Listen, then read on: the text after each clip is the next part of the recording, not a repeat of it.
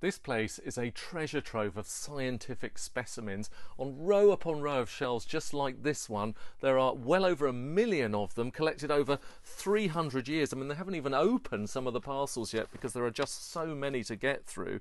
And 50,000 of these are what's known as type specimens, and that means they were actually used to give that species its name.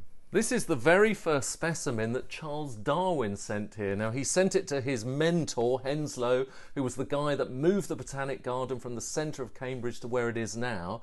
And this he collected in North Wales just a few months before he set sail on the Beagle.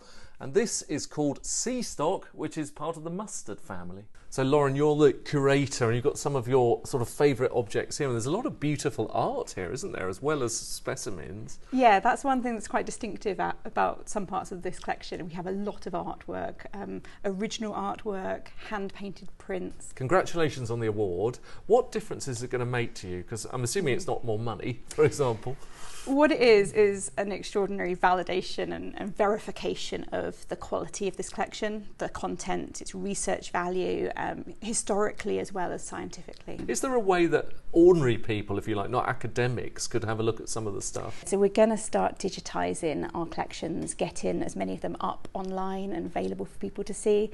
That will involve taking photographs of the specimens, transcribing the main key bits of information so people can search for them, and we'll be getting those up and online later this summer. Now, I asked you to get out something that you like, and what have you picked? So I picked out some of the specimens in the Oliver Rackham Herbarium. This is a really distinctive collection. It's got an estimated 17,000 specimens in it. Here we've got a rhododendron specimen that Oliver Rackham collected when he was 15 years old in 1955. This is an invasive species, so this specimen tells us that this particular plant was growing in that place at that particular time.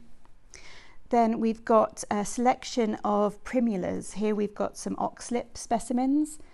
You can see the colour is slightly preserved in the flowers there. Then over here we've got some cowslips. And in the middle here we've got a hybrid between the two.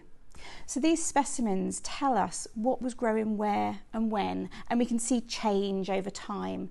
This is just one particular collection, but we've got extensive British collections which all add to this huge data set.